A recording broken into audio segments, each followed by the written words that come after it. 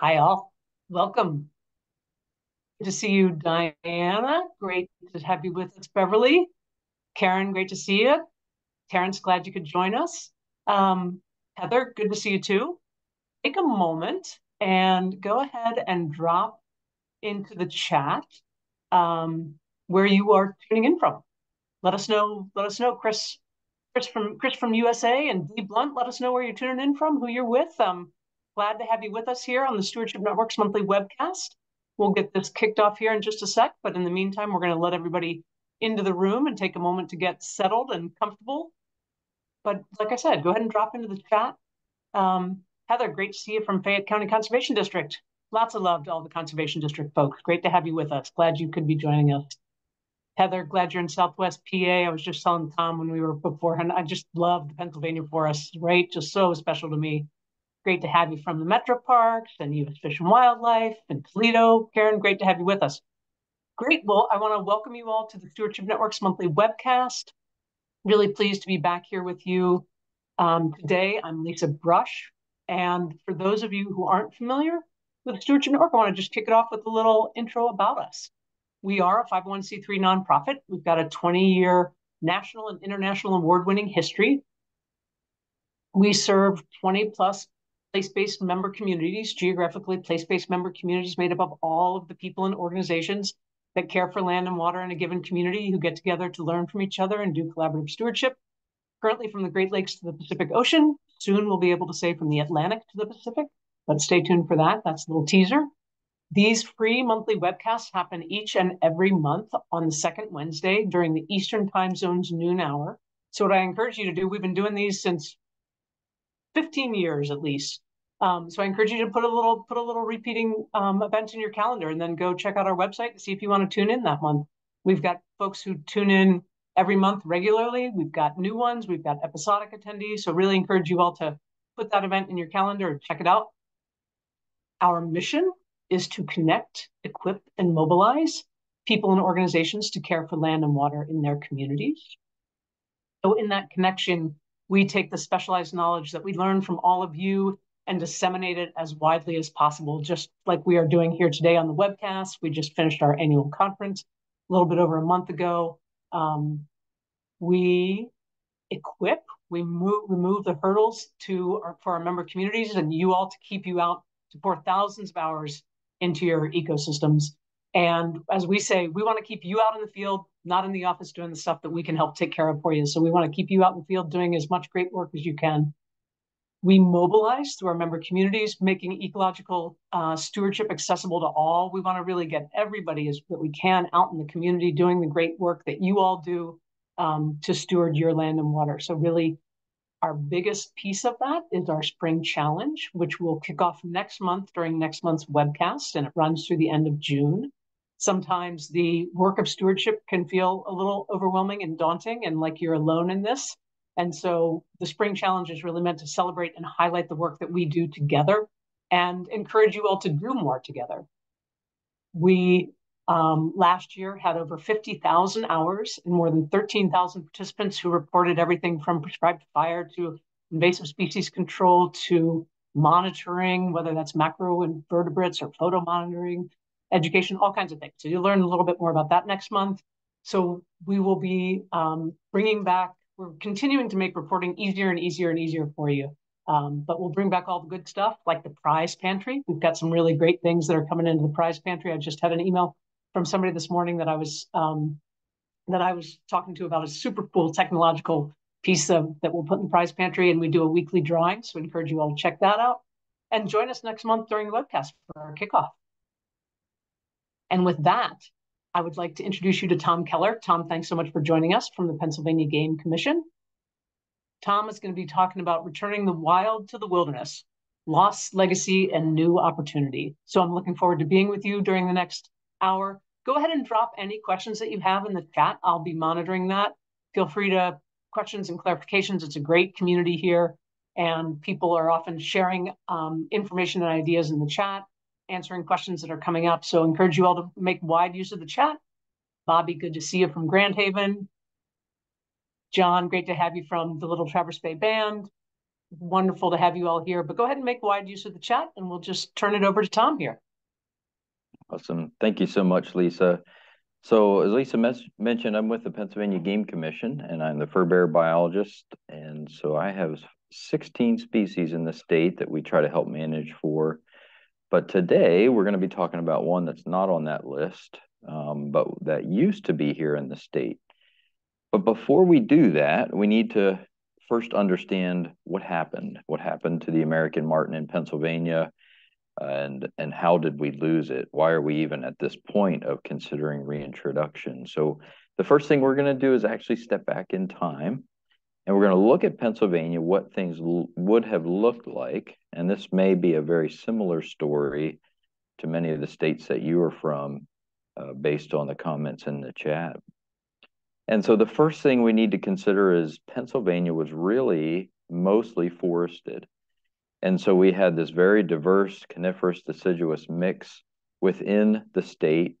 And early explorers would have come up the Susquehanna River, the Delaware River, and what they described was these massive forests with humongous trees and teeming with wildlife.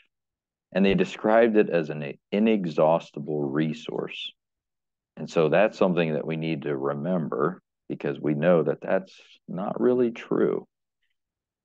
And what we see in Pennsylvania, specifically with our settlement pattern here within the state, is that settlement started as early as the late 1600s, coming into Philadelphia in the southeastern part of the state, and then spreading fairly rapidly up in through the early to mid 1700s. And by 1770, you can see that most of the southeast has been settled. And then we start to move out toward what we call the Western Front, which was really where the Ohio border is now, and up into the north central and the northeast. But we also need to consider what was happening at this time in our state's history and really our nation's history. Pennsylvania goes from a colony to one of the first states in a brand new nation. And as is called the Keystone State, it's a keystone in providing a lot of the resources that were needed for this new nation, particularly lumber. And then as we moved into the future generations, coal and a variety of other resources. And then as we look at the early 1800s to mid 1800s, we can see that almost all of the state has all of a sudden been settled, except for a few places in the north central and the northwestern part. This was really our last bastion of wilderness area. But then, of course, it didn't take long before that all disappeared by the early 1900s. And really, how were we able to do this? It really comes down to this new technology at this time of steam power. And so all of a sudden, we are removing trees much faster than they can regrow. And we're running our narrow gauge railroads and railways up into the mountains, up into these small valleys in between the ridges, and we're bringing trees out at an alarming rate. By the early 1900s, this is what most of Pennsylvania looks like. Really, it's a moonscape across the state, and we've lost one of our greatest resources. But it wasn't just trees that we lost. We actually lost a fair amount of wildlife during this time and then following this time. So by the late 1860s, by 1870, the beaver, the elk have disappeared. By 1900, the mountain lion, the gray wolf, and the American marten are gone. By the 1920s, the fisher disappears. And then as Pennsylvania transitions from a forested state to an agricultural state, we start to see some other issues kind of crop up as we move into the 1950s and the 1960s. And that's primarily to do with pesticides. And so all of a sudden, we start to see peregrine falcons and osprey disappear. By 1983, we had 3 bald eagle nests left within the state. And as development starts to increase and agriculture starts to get edged out, and the farmers are trying to produce more with less acreage, we see clean farming come in the 1970s and 1980s. And all of a sudden, what habitat was there for wildlife begins to disappear even more. And then, of course, by the late 1990s, the bobwhite quail disappears. And it's not just these species that completely disappeared. We also almost lost things like white-tailed deer and turkeys and river otter, and of course, the bald eagle. But the one thing with Pennsylvania is we do have a fairly redemptive story. And part of that is because Pennsylvania does one thing extremely well.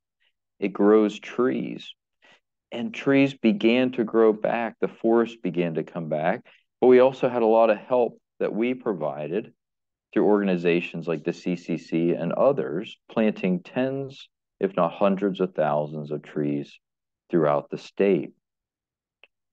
But we also had some other issues. By this time, we had lost many species, and those species aren't going to just come back on their own. And we also had another issue. It was called market hunting. And so many of our wildlife resources are being removed en masse from the landscape and being sent to the major cities like Philadelphia and New York, Baltimore, to help feed the folks in those cities. But our rural folks here in Pennsylvania were really struggling because that's where they got their food as well. And so Pennsylvanians began to cry out for a change, for regulation.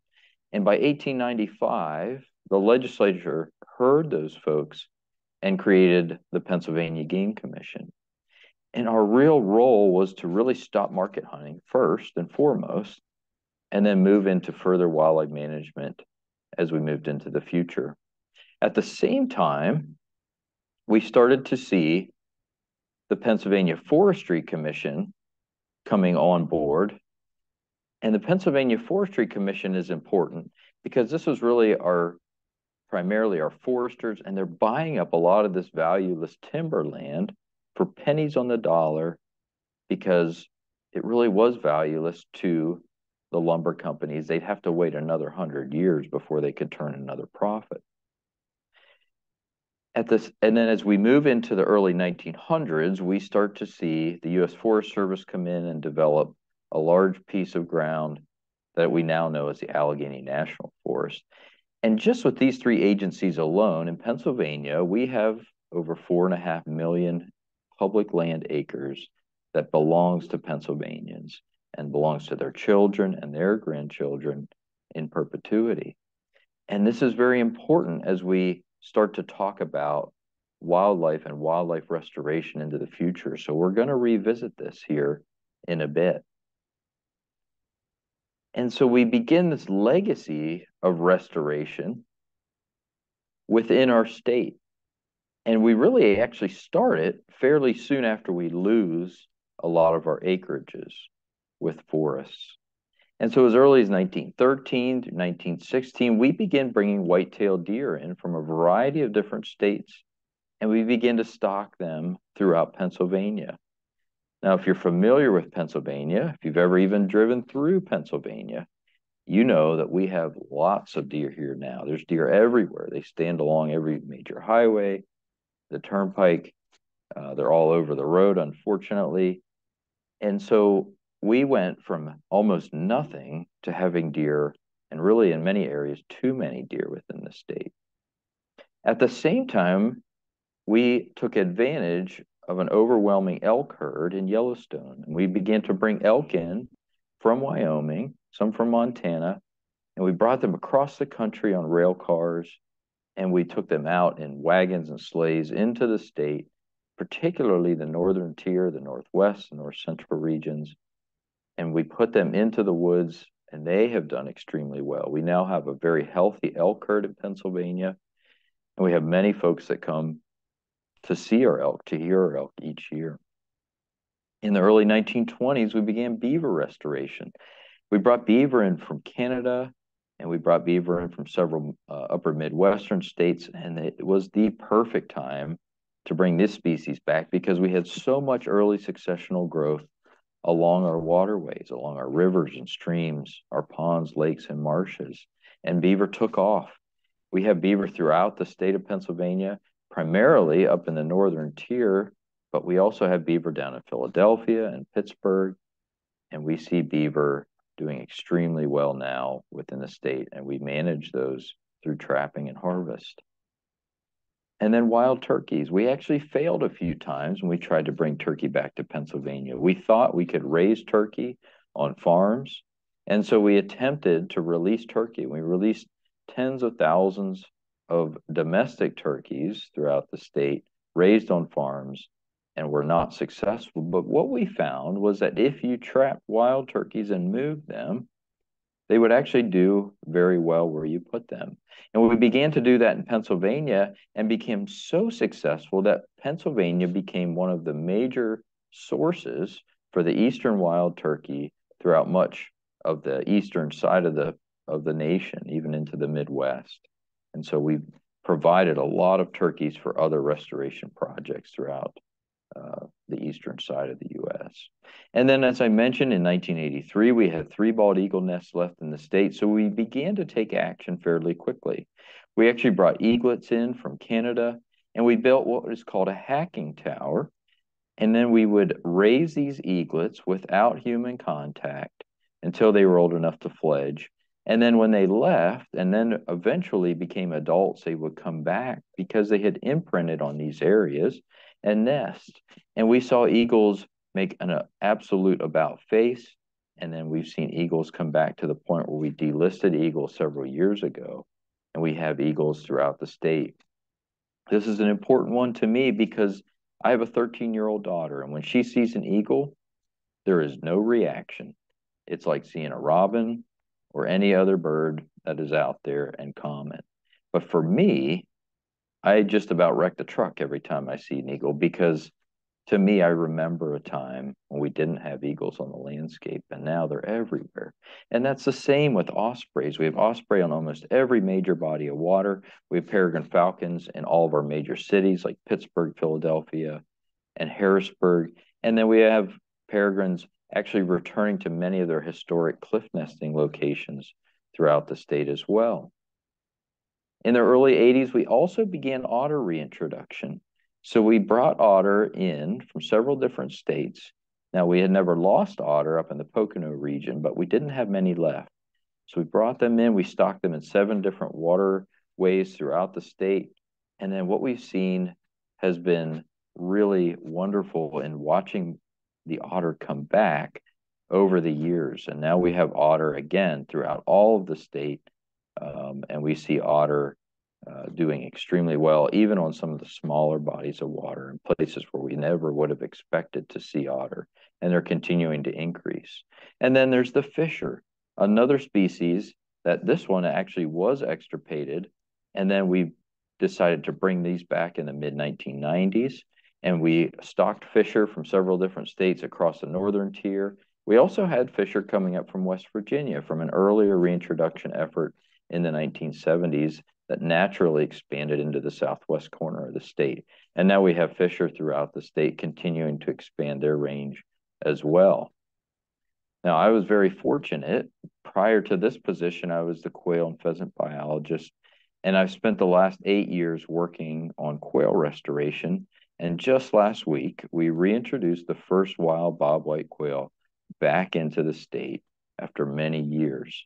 And so we were very excited to continue that project, and we'll be doing that over the next 3 years, bringing birds in from a variety of different states and then stocking them in appropriate habitat that we've been working on developing within Pennsylvania.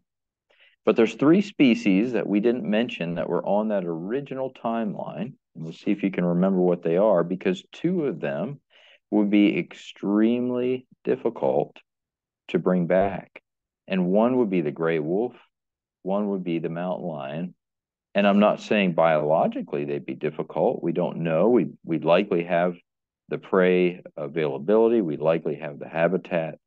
But on the other side of that biological coin for wildlife management is the social side.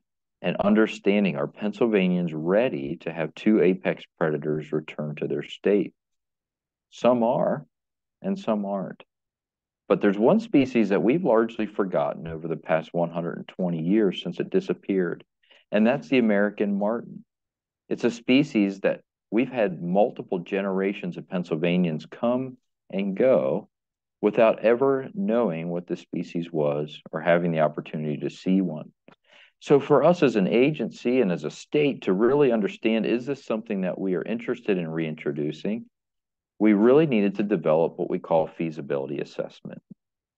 And there's different factors of a reintroduction feasibility assessment. The first of those is really historically, did we have marten? Where were they at in the state if we did? And what does their basic ecology look like? What do they eat? What do they need for habitat? And then, of course, what does reproduction look like and a variety of other things? The second thing is, do we even have habitat left in the state? We know that most of their habitat was gone, and that's largely why we lost them. So when it came back, did it come back in a meaningful way? What are some of the potential impacts, not just to other species from marten, but from other species like the fisher to the marten? Has this ever been done before? Have past reintroduction efforts ever occurred? Not in Pennsylvania necessarily, but in other states or provinces. And if they have, what can we learn from that? And then, why would we do this? What kind of justification do we have? And in my mind, this is one of the most important things we need to consider. So what we did is we started to look into some of the historical documents. We looked into early explorer journals, early settler journals. We looked at different museums within the state to see what they had in their archives that could help us understand, was the marten a common native species? And we found that indeed it was. In fact, most of Pennsylvania would have been covered in forest, and anywhere there was forest, we would have had marten. And marten actually were found the whole way down the Appalachian Ridge to northern Tennessee, and then the whole way back up. And so we would have had marten throughout much of the state, but what we know is this is a very habitat-specific species, and when that habitat disappeared in the 1800s, we lost the marten. And by the late 1800s, right before it all disappeared, you can see exactly where we had some of our last known locations. And if you remember our settlement pattern, this is some of those last wilderness areas before they were finally cut over by 1900. Now, because it's been gone for so long, Pennsylvanians, including myself, really didn't know anything about the marten. And so one of the first things is just to get some of that basic biology. How big is it? Where does it fit in with some of the other mustelids or members of the weasel family? And we have all these other mustelids in the state, but what we found is the marten's actually the same size as the mink, average about 2 pounds, and they measure between 19 to 24 inches. And here you can see a picture of a fisher on the left, and then we have a marten next to it. We have a mink next to that, and then we have a fox squirrel. And this gives you a good size comparison between all these species. And then we look at diet. We're going to dive into diet a little deeper here, but just a real general outlook at diet, we see that the majority of the marten diet is made up of small mammals. And when we say that, we mean voles and shrews and mice, but it's also eats a lot of plant material and primarily seeds, soft mast and hard mast. And then it eats a lot of insects, an incredible amount of insects. But it also eats birds and squirrels, it eats hare and rabbits. In this other category, we see things like fish and amphibians and reptiles and carrion. And then when we talk about marten habitat, the best thing I can do is to show you a picture and describe it as what we call structural complexity. And it really just means there's a lot going on in this forest. It's a forest with down woody debris. It's a forest with root balls and rock piles, an understory, a midstory, and an overstory. And within that overstory, standing dead and standing live trees with lots and lots of cavities. This is really important for marten biology, but this is really important for any other species that we have that are forest species within the state. And this is what we generally try to do to manage our forests within Pennsylvania. And then how do we answer this question of having suitable habitat? The first thing we did was build a model.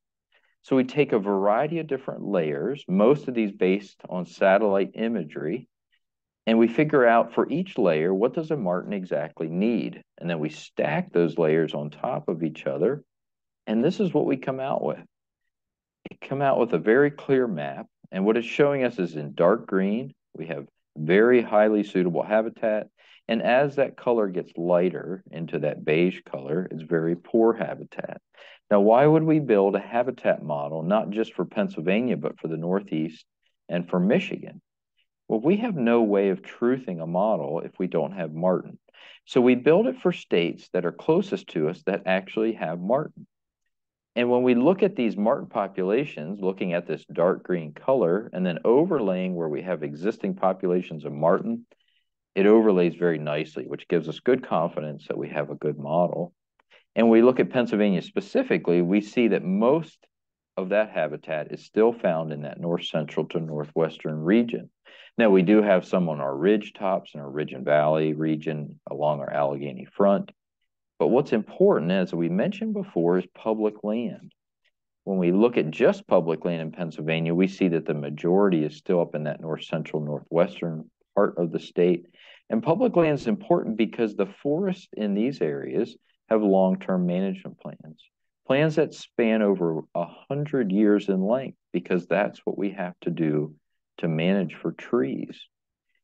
And the good thing is, if commodity prices come up and there's a real rush on timber, these areas won't see the removal of a lot of acreage in timber because they are part of a long-term plan, such as we would see with private lands within the state. We also brought experts in from a variety of different states that have marten to tell us, really with boots on the ground, does this look like marten habitat? And indeed, they confirmed that it did, and in some cases they said we had better marten habitat than some of the places where they had marten in their own states. Now, this is where a lot of Pennsylvanians may be concerned, is what are the impacts that marten might have on other species? And we think of other species that might share that same habitat. We're thinking of things like wood rat and hares, northern flying squirrels and grouse, northern goshawk, and even the wild turkey. These are all species that people care deeply about. And many of these species are species that are not really doing well in Pennsylvania. So the first thing that we want to look at is, well, where do these species really fall out in the marten diet? So we looked at 13 different diet studies for marten across their range, much of which overlaps with these species. The first thing that we see is, without even reading the names of these species, we see just this overall huge breadth of diet items, and some of these are grouped. And that's important to understand. This is a true omnivore and a facultative generalist. But then the next thing to look at is what really makes up the large majority. And what we see again is these voles and mice and shrews. At number 4, we see insects. And then where do these other species fall out? We see the snowshoe hare falling out in the middle. As we go further down towards the bottom, we see the ruffed grouse. We see a bushy-tailed wood rat, which is a good stand-in for our Allegheny wood rat. And then we see the flying squirrels at the bottom. Now, there's 2 species we don't see on here that were on that original slide previously. One is the northern goshawk, and we looked into the literature. We found that these 2 are fairly evenly matched. We had 1 case where a marten killed a goshawk and 2 cases where a goshawk killed a marten. So there's not a major concern there. We also have folks that are concerned about turkeys, and we found no evidence of turkeys, whether that was an adult, a poult, or an egg, being eaten by martens. So we talked to turkey biologists in these other states where they have marten. We looked in the literature, and there's really not much out there, which gives us the idea that there's really not much of a concern for turkeys, even though a marten may occasionally eat something like a poult or an egg. But we really didn't find many eggs in the diet. And this diet really did look at all 4 seasons, including the summertime. And we found with eggs, it's an extremely low percentage, even low enough to not even make this chart. One thing we did see, which is very interesting, is that marten eat other marten. And we did a diet study on fisher in Pennsylvania, only to find that female fisher within our state actually eat a very high percentage of other fisher. And we don't really know why that's the case, but we do see that with marten as well at a much lower percentage. But there's also this idea that there could be negative impacts from other species to the marten, such as the fisher, such as the bobcat, the coyote, even impacts from smaller species that are competing for the same food resource, such as our true weasels. And we looked at other states to try to understand, do these species coexist? And indeed they do, but how do they do it? So we began to really tease out the three primary ways that they're able to do this. One is through prey abundance, and we looked at prey abundance, especially for small mammals or voles and mice and shrews in Pennsylvania over the last 40 years. And in those last 40 years, we've had the reintroduction of the fisher. So we're able to see with an additional predator, is there an impact? And what we found is that no, we actually have very high prey abundance with this particular group throughout the state, and that hasn't changed over time. The second way is through the snow, or what we call the subnivean layer, because marten actually spend a lot of time under that snow layer during the winter. When we look at snowfall in Pennsylvania, we see that the largest majority is up in the north central and northwestern regions. And that's really where most of our good habitat falls as well. And marten are able to use the snow as insulation, to use the snow to avoid their predators such as owls and hawks. But also that's really where most of their food is. So they're actually able to outcompete many other species by accessing this food underneath the snow. And finally, it's what we call microhabitat.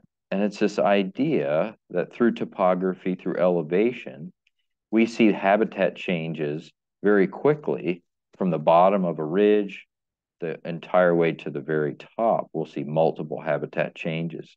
And this helps these animals coexist as well. Now, we might be able to have marten now, based on what we found so far, but could we have marten in 100 years or 300 years or 500 years with this potential of a changing climate? And so we look at things like climate change models and how that may change over time. And it can be very confusing. There's a lot of different models out there. But the model that we settled on was one from the Nature Conservancy that was really specific to the Northeast here.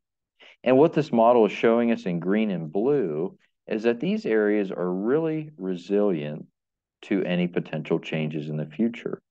A lot of it has to do with that elevation and topography, has to do with where latitudinally it is within the state. And what we see is that we would not expect to see a lot of change in forest composition or coverage over time. Now, do we know, has this ever worked before? Has anyone ever tried it before? And what we found, in actuality, it's been done over 40 different times in North America. In fact, it's one of the most often reintroduced fur bearer species. And most of these efforts have been proven largely successful. When we look at where these efforts have been, we can see in all these little white dots that in some of these places, it's kind of surprising as to where they've done and had success. When we look at South Dakota, we can see that marten were reintroduced to the Black Hills. And the Black Hills are really a mountain range in the middle of prairie and agriculture. We look at these islands off the coast of Alaska, off the coast of the Great Lakes, and we can see that marten will continue to persist in some of these areas where it's good habitat, but there's not a lot of it. When we look at Pennsylvania and the amount of habitat we have and the contiguousness of it, that makes us feel very confident that we would be able to successfully reintroduce the marten and have it persist into the long term. Now, one of the most important things in my mind was justification. And when we looked at justification, we actually found that there's quite a bit through a variety of different categories. The first of those is ecologically. We know that this was once a common native species, and we know it's an important part of our ecological community here within the state. And it's not just those nice words to say. We actually know based on literature, there's two very important roles that it plays. One is rodent population management, which is very critical for a healthy forest system. And because of how many rodents it eats, and that's the primary part of its diet, it can play a major impact in that. But it also, because it eats so many seeds, seed dispersal has been found to be another critical role of the American marten. And it's important for many of our tree and shrub species within the state because they have such a large home range, a home range of an average of 3.5 miles square. This tiny little animal is eating seeds and moving them throughout the forest in long distance. Another justification category is really the political side. And I use this kind of cautiously because we see this idea of biological diversity sometimes used in the political spectrum and sometimes misused. But we see that biodiversity is very important within our state. It's within our strategic plan. It's within our sister agencies' strategic plans, within the Forest Service plan. And when we talk about biological diversity, when you see the language, it's primarily just grasping onto what we have, trying not to lose more than what we've already lost. We know worldwide we lose between 200 to 2,000 species globally every year. And that's a travesty, but here's one of the few chances that we have in Pennsylvania to actually increase our overall biological diversity. Now, culturally, we know that this species was extremely important for many of the indigenous peoples, especially around the Great Lakes region. And in Pennsylvania, we don't have any tribal lands, but that doesn't mean that we don't have a lot of indigenous peoples that still call Pennsylvania home.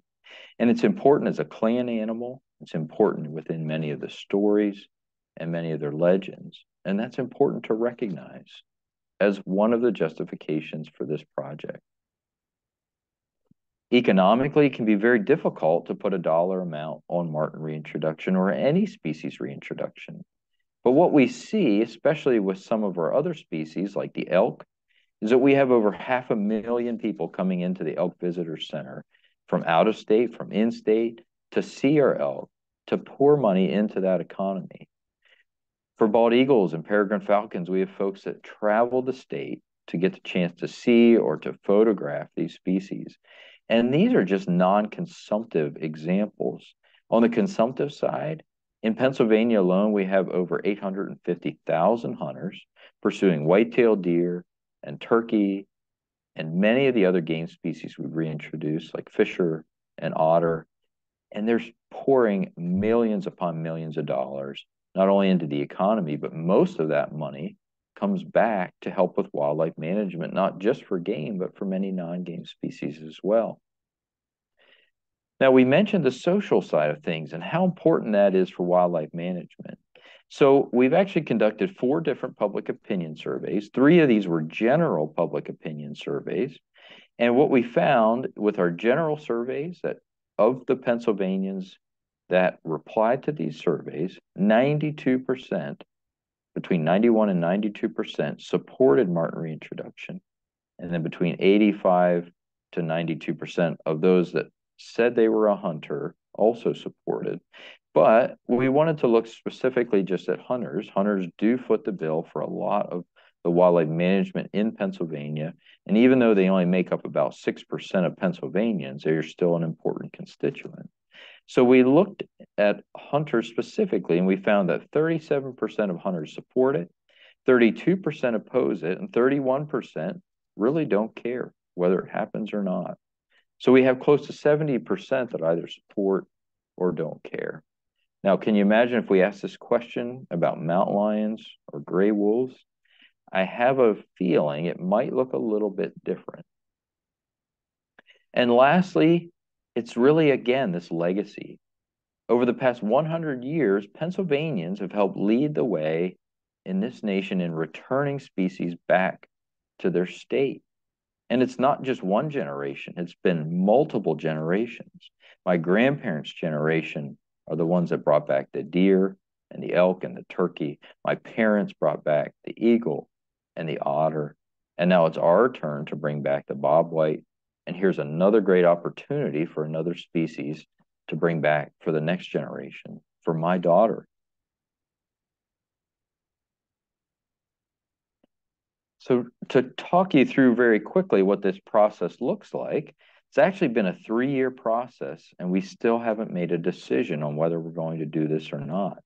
Now, that might seem a little extreme, and as the guy that's been leading it for 3 years, it's been a little bit tiring, to be honest, but it's no less important because we don't take these decisions lightly, and we shouldn't. It's a wildlife resource. And so we started within our strategic plan to identify that we needed a feasibility assessment. So we worked on developing that. Then we developed a reintroduction and management plan, a long-term 10-year plan to move this forward if it gets approved.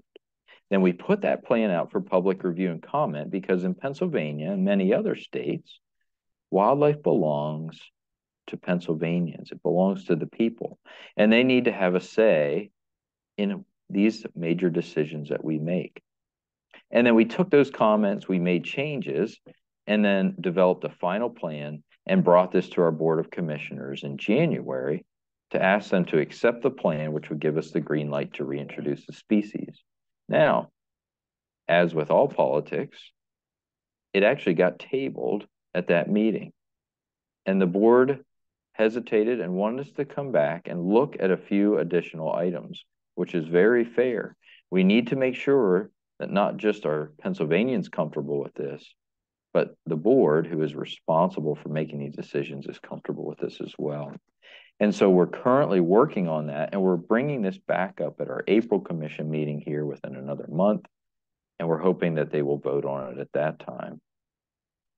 Now, I do want to go through some of the primary goals of the reintroduction plan very quickly. This is really a whole nother webinar if we wanted to do it at some point, but really cooperative partnerships, that's with folks that own the land where we would put marten. That's with other states and provinces where we would get marten from. And then we have translocation and release. So how do we capture these animals? How do we move them across state lines, maybe even across international lines? Once we get them here, what do we do with them? How do we prepare them to be released? And then research and monitoring. So many past reintroduction efforts back in the 40s and 50s, we saw animals just being moved, thrown out of boxes, and then, wished well. And then we never followed up to see if they were successful or if they failed or why. And so it's important to get as much information as we can from this research. And then I&E, so getting out in front of the public, developing webinars and videos and pamphlets, trying to reach every Pennsylvanian to make them more informed so that they can help us make a good decision. And finally, population management. If they become established, how do we then manage them into the future? Now, the last thing I like to do is just let folks know that this was not just a Pennsylvania initiative. What we did here is we developed working groups and steering committees, many of which had folks from out of state experts. And we worked with all of these groups. We worked with over 75 different groups across the nation to really ensure that these documents were solid and got review and got feedback to really feel like we did our due diligence. So with that, that's where it stands right now. Here's my contact information. You're welcome to contact me anytime. It's my cell phone number. You can call me. And then here's a QR code, and this will take you to our story map where you can find a lot more information. It's very interactive. And you can also follow up on some of the things we talked about today. But I'd be happy to take any questions that you might have. And if we don't get any questions, I also have some frequently asked questions that we can go over as well. That's great, Tom. Thanks so much. Right? What a huge honor. Like you say, I really appreciate, that each generation we're standing on the shoulders of the generation that went before us, and kind of how do we continue to carry that work forward and learn from what they've done. And I appreciate one of my questions was about the piece of the coordination, because clearly you led the effort with a really diverse group. And so great, nice to have you doing that. A couple questions. One is, did you consider disease? Mm-hmm. Yeah, great question. And we did. So if you look in our plan, what we did is we really started to look in the assessment, but what we did is we looked at marten populations, particularly those that we would be interested in pulling source individuals from, to really understand, are we going to be potentially bringing in a disease into Pennsylvania that could not only impact marten, but other species that we don't currently have within the state. And so what we found is that there really isn't many. The only disease we found was out in the west, that marten will occasionally carry plague, but those aren't marten that we're really interested in pulling from. We're interested in trying to pull from sources that are very close to Pennsylvania, so to our north, even into the upper Midwest, but not necessarily the west. And some of those are actually considered a different species of marten as well. And we're really looking for the American marten. That's great. And another question about kind of as you were thinking it through, when you talked about negative impacts from other species to the marten, you didn't necessarily mention bear or raccoon, but did you consider Mm. those? Yeah, so those they're certainly a good one to consider. We hadn't seen anything in the literature where those two had impacted the marten. We kind of focused on the ones that we knew had potential impacts based on literature, based on research, because in some states these species don't coexist very well, and generally because of the marten size, it will lose out every time, and that's where we are most interested in finding out what are those kind of critical factors that allow the marten to coexist with these other species. And we would assume that the same factors like habitat, prey abundance, and snowfall would also all help with other species like the bear and like the raccoon. The raccoon would be specifically, it would be competing with the marten, not necessarily predating on the marten, but the bear could potentially be a cause of mortality. So, but do we have the habitat? Do we have some of these other things that would kind of help mitigate those things? And I feel like we do, especially if it's going to mitigate against things like fisher, which are much more of a competitor, and bobcats and coyotes. That's great. Yeah. Clearly such a you don't introduce a species lightly, both for the kind of impacts and the long-term pieces. So one of the things looking forward, so first of all, I was thinking if you know when the date of the April meeting is, we'll be sure to update our attendees on kind of what happened. Yeah. Um, and then once, if it is approved, what's the timeline like? Mm. And when might you anticipate a first reintroduction happens? And is there already a budget approved for that? Or how does that whole process play out? Yeah. Yeah. All great questions. So the meeting date's April 13th. And so you can kind of check back in with us. We'll probably put a press release after that if it does get brought up for a vote. But yeah, as far as the budget goes, that's also something that we lay out within the management plan. And so overall budget's a little bit over $2 million for a 10-year plan or 10-year project. In reality, this is an indefinite project, if we have success. But really what that looks like is that first year, as far as our timeline goes, is really just trying to get coordination between other states and provinces. So right now we have Ontario, New York, Michigan, and Maine that have all said that they would help to support the project. And so we begin working with them in other states and provinces on potentially how do we trap these animals? How do we get these individuals to Pennsylvania? And that really may require, and what I have in the plan is require hiring individuals to work out of those states. We're hiring trappers, and that'll all take time. So really, the first year is just setting up all of the parts and pieces before we start to crank that wheel over. So then the following year, so this is a plan for 24 to start in 24. So 2025, we would begin to then start moving marten. So start reintroducing these individuals. We have 5 different reintroduction sites selected. And for each site, we need about 60 marten total. And so we would look to pull 60 marten per year per site over a 5-year period. So then that would take care of really the first 6 years. And then following that, we have monitoring protocols set up for after that. But a lot of research and monitoring will start really day one as soon as those marten hit the ground. And we have several grad students budgeted into this to make sure that is being addressed, and we're trying to gather as much information as we can. So if you want to see a more detailed budget, you can check out the management plan, and you can find that here with this QR code. And we have that in the appendix where we have everything laid out, and you can see exactly what that cost is associated with. Yeah, that'd be great to check out. Do you have a season that you introduce them when you do that? That's a good question. And when we looked at literature to try to find out what is the best time of the year, really most reintroductions have always occurred during the winter time, but that's primarily because that's when marten trapping season is, and it's usually when it's the easiest time to capture martens. So that's when food resources are the lowest and that's generally when it's the easiest to get a marten into a trap looking for food. And so that is likely the same plan that we would follow suit with. And the other states and provinces have been very successful working with trappers, and really trappers are how we were able to, move otter and fisher and beaver. They're just an awesome resource because they're experts in their field at capture and then helping us move these animals. So it likely would begin in the wintertime during really open trapping seasons in these other states and provinces. Yeah, that makes sense. I hadn't quite thought that through, but that makes total sense. Um, and when you're working with other agencies in other states, what are the agencies that you're working with?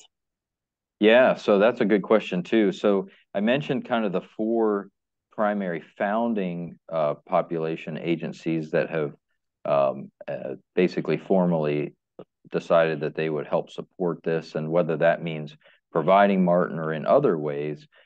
We have Maine, Michigan, Ontario, and New York, and we're in talks with many other states and provinces as well. But we're also looking at other organizations and agencies within the state. So, we know one of our release locations would be on the Allegheny National Forest. So we have to work with the U.S. Forest Service. We know several of these other ones. In Pennsylvania, our game commission is separated from the large land management agency that manages our forests, which is the DCNR, Department of Conservation and Natural Resources. So we've had to work with DCNR and make sure that they're on board. And we have letters of support from all these other organizations and agencies. And right now we have about 24 different organizations, NGOs, agencies that are willing to help us, and whether that's to be a founding population, to be a release site, or just to help in any other way possible, whether that's through funding or manpower or what have you. And we have really, really good support both in and out of the state. That's really exciting, and it's also it's so important and hard to kind of break through and work with all of those different agencies, right? With all of the different timelines that they all operate on and those kinds of things. And so I Yeah. applaud and understand the challenge of that. Um, Couple different thoughts. Marie says that the QR code takes her to an email, not a website. Oh, crap. Okay, hold on, Marie. Thank you. This is Okay, an old, great. let me, which, if you want to, yeah, hold on. Let me bring up the correct QR code. Okay, cool. My apologies. Yep. No, good to have it pointed out, right? Yes, I think I yes. think we will be going. And then Bob dropped in. Is it the story map, the American Martin page game? Bob just dropped it in the chat. Oh, perfect. Yes. Okay. Yeah. I'll bring it up here as well if you need it. Can Okay. you see that? Not yet. I think you're just sharing your. Oh, crap. Okay, hold on here. Yeah. So maybe Let you me could unshare and then reshare. try to do a new share here. Yeah. How's Good. that? Then also, as you're doing that, awesome, great. And then as you're doing that, I'll also share the some praise from the chat. People, excellent presentation, well organized, clearly spoken. Thanks, super informative. So those kinds of things are popping up in the Awesome. chat. So I want to Thank you, appreciate folks. that. Yeah, Yeah. appreciate it. And then as we close, one of the thoughts I have is for you to share what's one or two of the kind of frequently asked questions that you get that might be kind of a surprising one or something that. Yeah, yeah. Well, I can share with you like the frequently asked questions are generally questions of concern. And Mm-hmm. so one that you might find interesting is the concern for chickens.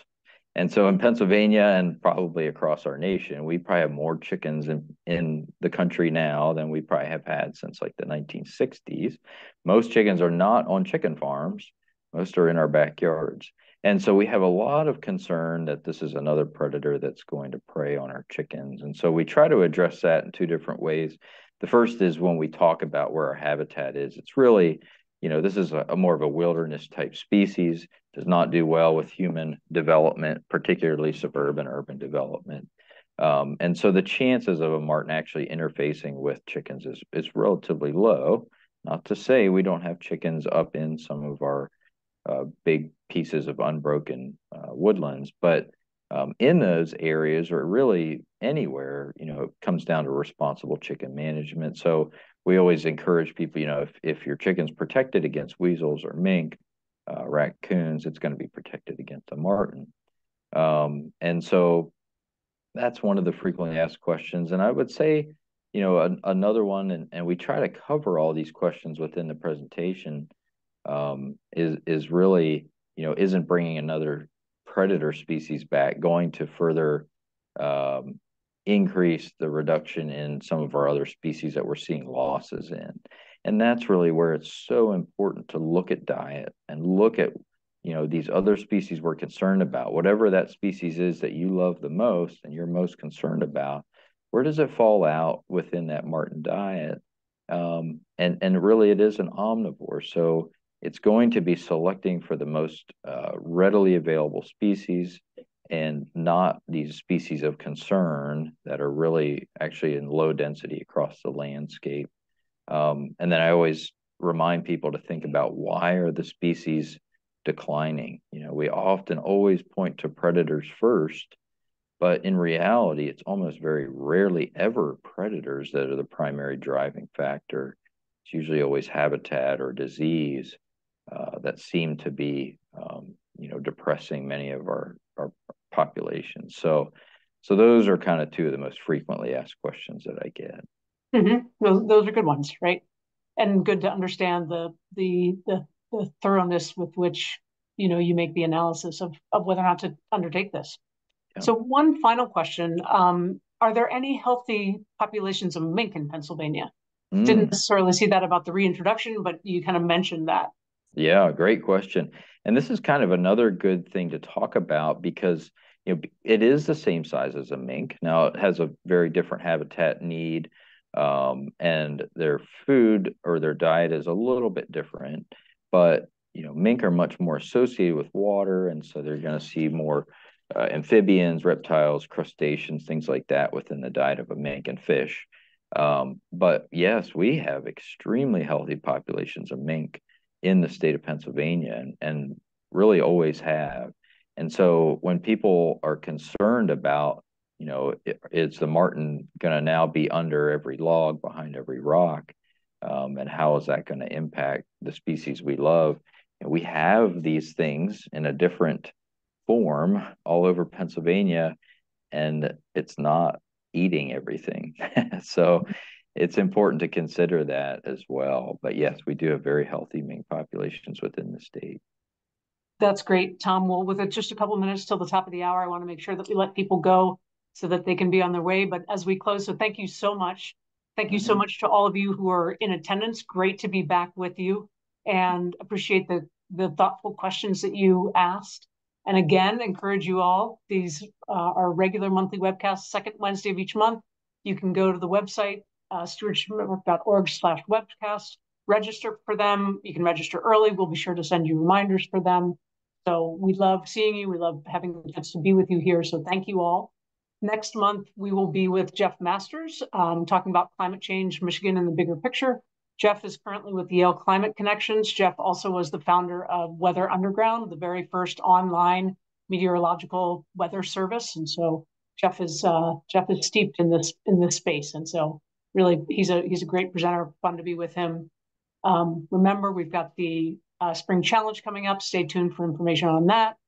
And then in May, we will be talking about mice, voles, beetles, and native plants, a tour of the management at Nashua Grasslands, Illinois. So again, a long-term project that's been underway for a great time. And Catherine Hogan from Northern Illinois University will take us through that. Again, just a great chance to learn from somebody with incredible knowledge about it and an incredible restoration project. So again, thank you. Really appreciate your time. I look forward to seeing you again whenever our paths cross and my door's open, Tom's door's open, and I don't think you can get any cuter than that little marten. It's hard to beat, that's for It is sure. hard to beat, right? Great. So, and Lori, yes, a live recording will be available. Check back on our website. And so we look forward to seeing you there. Thank you all. Yep. Thanks, everybody.